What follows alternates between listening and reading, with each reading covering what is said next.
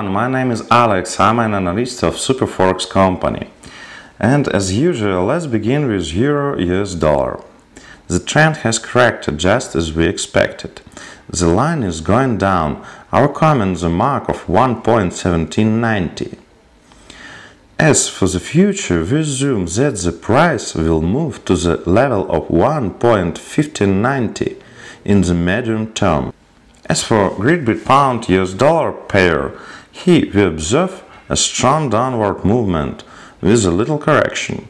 Currently, the price is fixed under the level of 1.3595 and probably will move further down to the level of 1.33. Speaking of Australian dollar US dollar, here we can see a divergence between the MACD and stochastic technical indicators. Thus, we expect a correction to the level of the middle line of Bollinger Bands. After this, we expect the price to go down. We can see a long rising trend on the Swiss franc US dollar chart.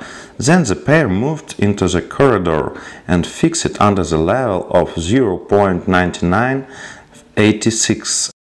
The next logical level will be near the level of 1.0 and the pair may go upward, setting the new maximum.